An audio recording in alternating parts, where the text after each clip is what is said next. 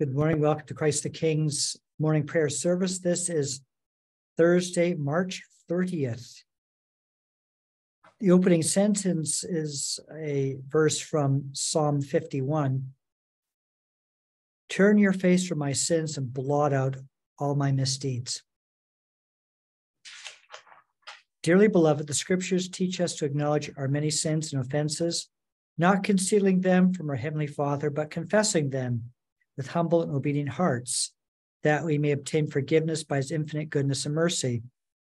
We ought at all times humbly to acknowledge our sins before Almighty God, but especially when we come together in his presence to give thanks for the great benefits we have received at his hands, to declare his most worthy praise, to hear his holy word, and to ask for ourselves and on behalf of others those things which are necessary for our life and our salvation. Therefore, draw near with me to the throne of heavenly grace. Almighty and most merciful Father, we have erred and strayed from your ways like lost sheep. We have followed too much the devices and desires of our own hearts. We have offended against your holy laws.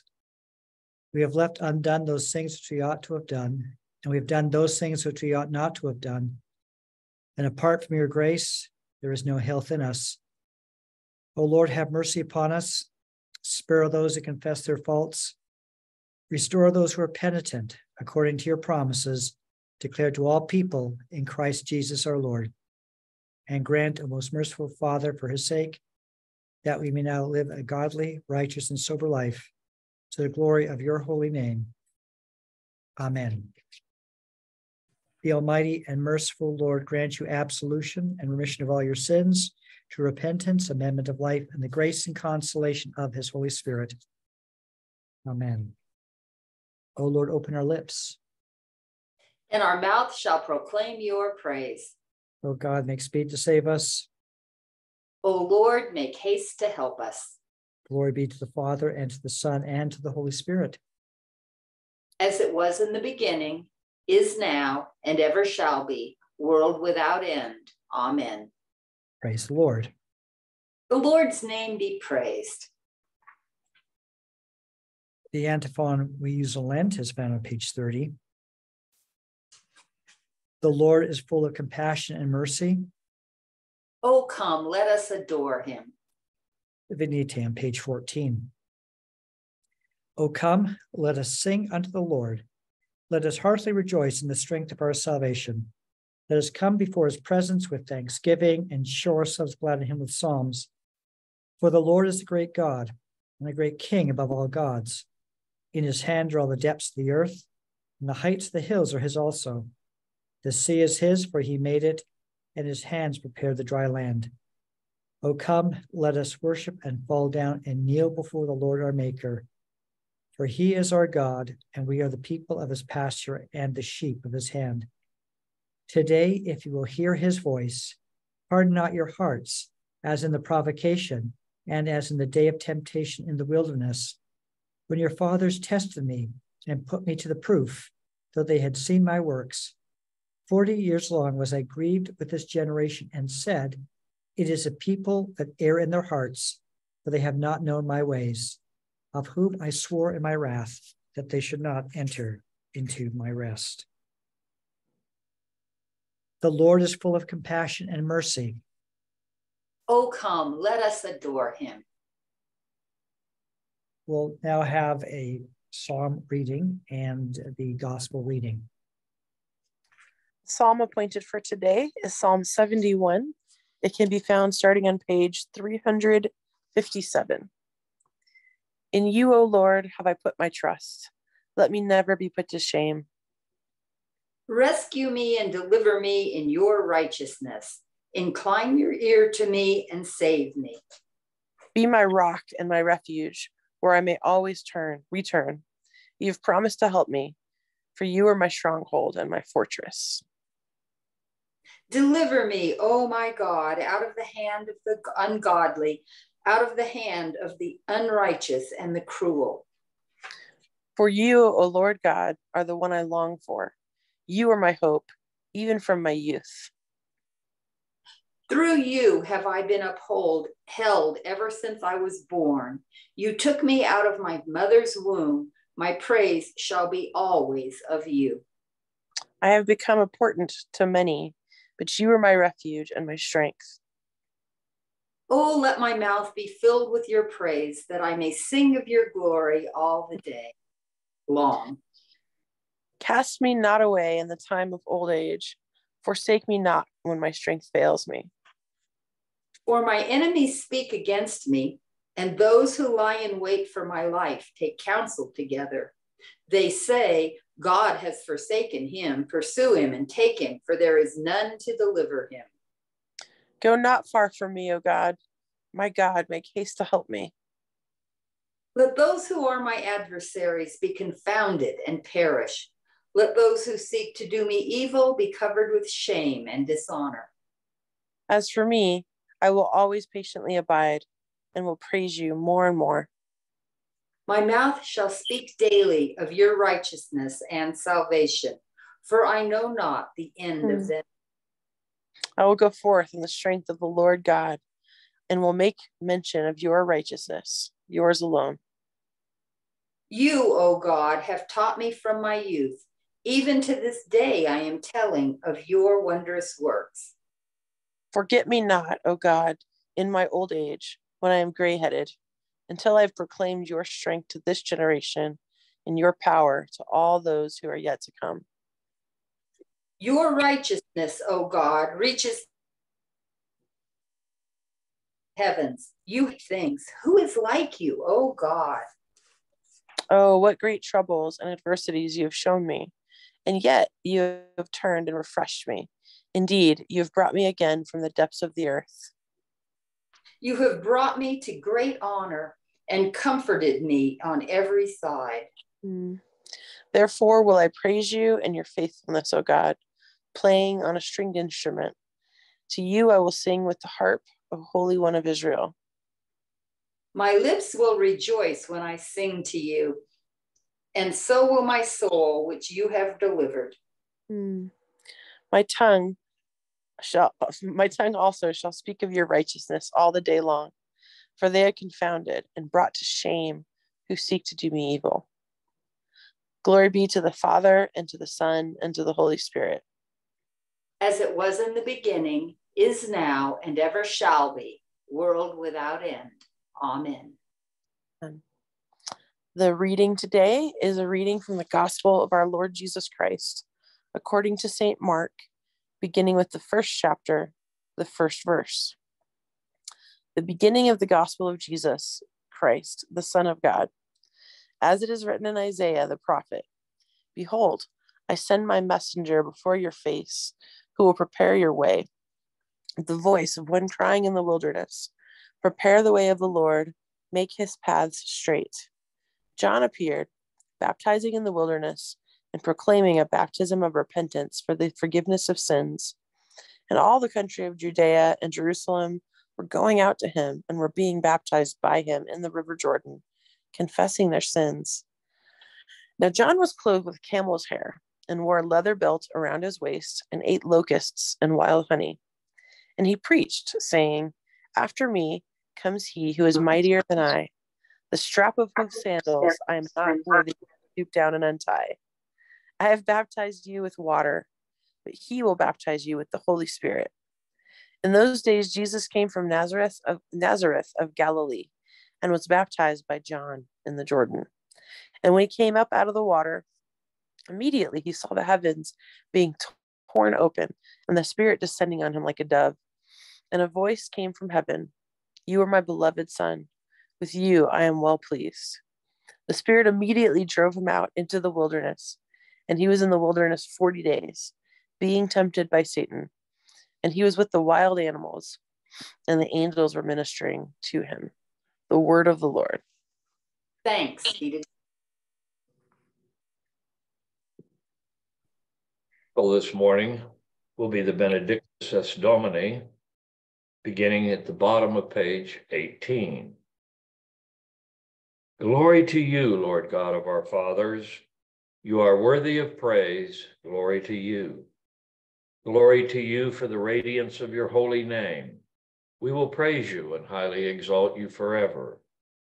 Glory to you in the splendor of your temple. On the throne of your majesty, glory to you. Glory to you seated between the cherubim. We will praise you and highly exalt you forever. Glory to you beholding the depths. In the high vault of heaven, glory to you. Glory to you, Father, Son, and Holy Spirit. We will praise you and highly exalt you forever. The Apostles' Creed on page 20. I believe in God, the Father Almighty, creator of heaven and earth. I believe in Jesus Christ, his only Son, our Lord. He was conceived by the Holy Spirit and born of the Virgin Mary. He suffered under Pontius Pilate, was crucified, died, and was buried. He descended to the dead. On the third day, he rose again. He ascended into heaven and is seated at the right hand of the Father. He will come again to judge the living and the dead. I believe in the Holy Spirit, the Holy Catholic Church, the communion of saints, the forgiveness of sins, the resurrection of the body, and the life everlasting. Amen. The Lord be with you.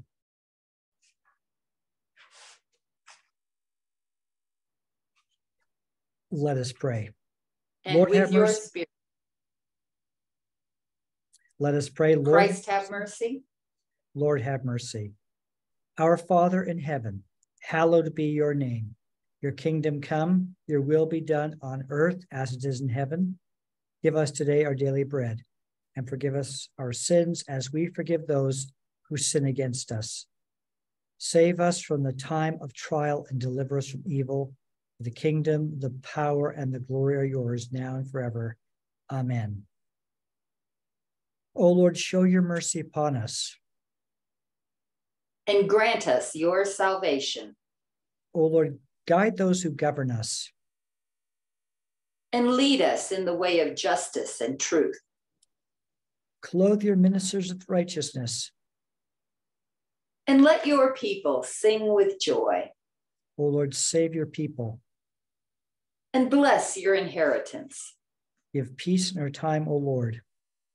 And defend us by your mighty power. Let not the needy, O Lord, be forgotten. Nor the hope of the poor be taken away. Create in us clean hearts, O God. And take not your Holy Spirit from us. The collect of the day. Almighty God, you alone can bring into order the unruly wills and affections of sinners. Grant your people grace to love what you command and desire what you promise, that among the swift and varied changes of this world, our hearts may surely there be fixed. For true joys are to be found through Jesus Christ our Lord, who lives and reigns with you and the Holy Spirit, one God, now and forever. A collect for guidance. Heavenly Father, in you we live and move and have our being. We humbly pray you so to guide and govern us by your Holy Spirit, that in all the cares and occupations of our life we may not forget you, but may remember that we are ever walking in your sight through Jesus Christ our Lord. Amen. We'll now have a time for prayer. Heavenly Father, Almighty God, we praise you, we worship you, we adore you. Thank you for your many blessings to us. We would especially lift up to you our diocese this day and ask you to hedge it round about with protection, give guidance to all the members, especially our bishop, that they might move forward according to your way and your will, being conformed to your image. Yes, Father, we lift up to you. Our special focus today is on our diocese. It is such a big diocese with so many needs. And so we ask that you would surround Bishop Stephen with health and strength and grace to lead this diocese always in your will, that you would give him strong and firm leadings where you would have us all go. Would lead us, his people, to always hold him and his family up in prayer, to surround them with protection and good health. That you would lead us each day to hold up Father Pete and his family, Father Mike and Deacon Bill, that you would keep our leadership well, and that you would continue to help them lead all of us into your word, and help us to unpack it and weave it into our lives each day. Help us to strive to live that resurrected life we studied last night, and to each day be a little bit better representatives of you than we were the day before. Help us at Christ the King to be worthy representatives of you in our neighborhood and in Albuquerque. All these things we ask in your name.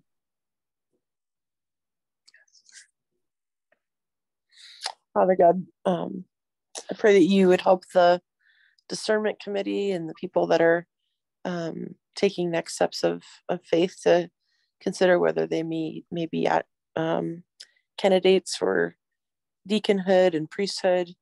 Pray that you'd bring the right leaders into the right congregations and churches.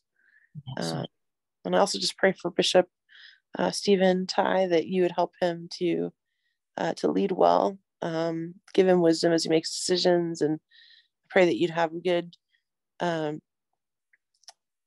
good group of advisors and counselors around him that are seeking after you as well, that they would have wise discernment and follow your Holy Spirit. Thank you, Lord.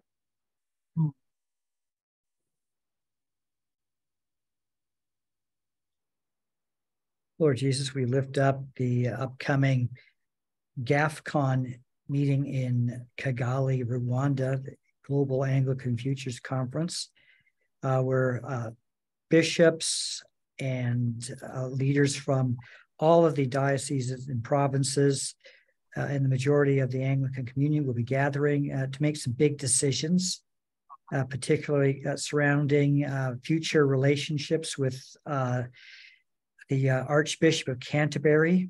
And we pray, Lord, that there will be a unanimity in decision making that honors you, that is made without rancor or bitterness, but that is an expression of your will for living faithful lives that honor you and honor the truth of your word. We ask, Lord, that you'll give our delegation from the Southwest Diocese good health. It's a long way from New Mexico, West Texas, to Africa. And we pray, Lord, for all the logistical things like air travel, but also that people will be protected from any kind of tropical illnesses that they may be exposed to. And we pray, Lord, for good health and safe travels returning back home. In Jesus' name, amen. A prayer of St. John Chrysostom. Almighty God, you have given us grace at this time with one accord to make our common supplications to you. And you have promised through your well-beloved Son that when 2 or 3 are gathered together in his name, you will grant the requests. Fulfill now, O Lord, our desires and petitions as may be best for us, granting us in this world knowledge of your truth, and in the age to come, life everlasting. Amen. Let us bless the Lord. Thanks be to God. May the God of hope fill us with all joy and peace in believing through the power of the Holy Spirit. Amen.